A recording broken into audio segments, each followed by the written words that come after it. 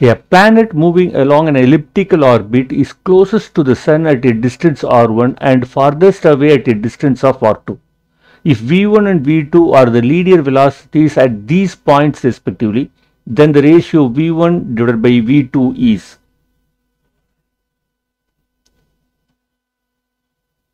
Let us go with law of conservation of angular momentum.